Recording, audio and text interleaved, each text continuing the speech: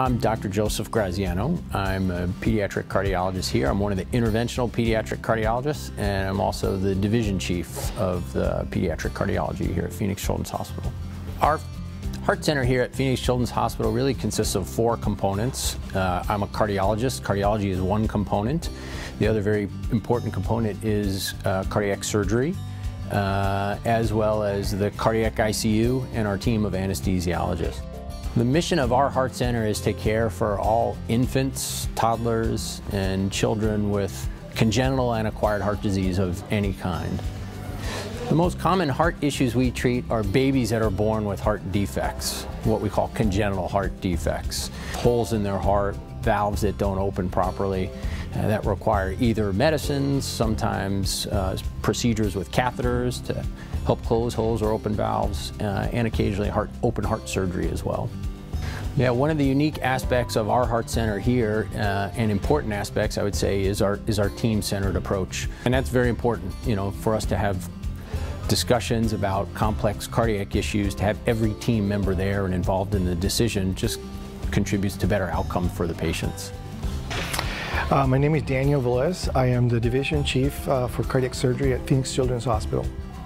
At Phoenix Children's, we have performed about over 500 operations per year, 301 open heart surgeries. So it's a large volume program. When you look at our cardiac cath interventions, again, they're in the, in the high hundreds, almost 1,000 a year. There's a lot of experience under our belts at Phoenix Children's. The accomplishments that we have been very fortunate to be part of at Phoenix Children's, we were able to do the youngest, perform the youngest transplant in history so far. A baby who was born at 25 weeks, just 6 days after being born. We have done other therapies that are novel and new to the region and the country, using valves of different types to, for replacements, newborn surgery. So it's exciting to be at the tip of the spear in this region in heart care. We have the largest pediatric heart transplant program in the Southwest, and in fact in 2016 we had the biggest volume of heart transplants in the country. So in terms of outcomes, our center is really one of the leading centers in the Southwest.